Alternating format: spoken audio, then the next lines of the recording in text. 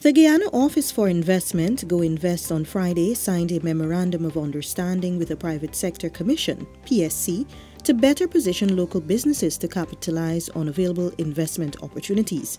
The document was signed by CEO of Go Invest, Dr. Peter Ramsroop, and PSC Chairman, Mr. Nicholas Boyer. Our agenda is to work very closely with the local entities in Guyana to promote investments. And with that, we have discussed and partnered with the private sector to ensure that our local companies know about what incentives government can give to the private sector, how we can bring them together with the international foreign direct investors coming in, how we can promote joint ventures, how we can promote different activities within the private sector.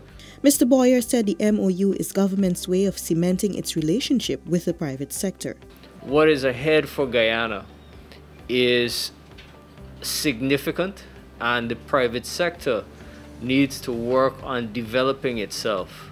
And what better agency to work through than G-Invest?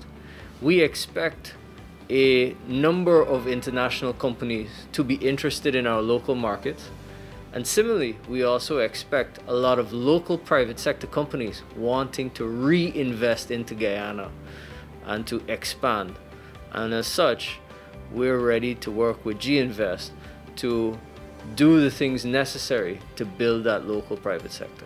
Go Invest also recently signed a cooperation framework agreement with the Guyana Manufacturing and Services Association. That agreement is aimed at building the capacity of local businesses in the manufacturing sector.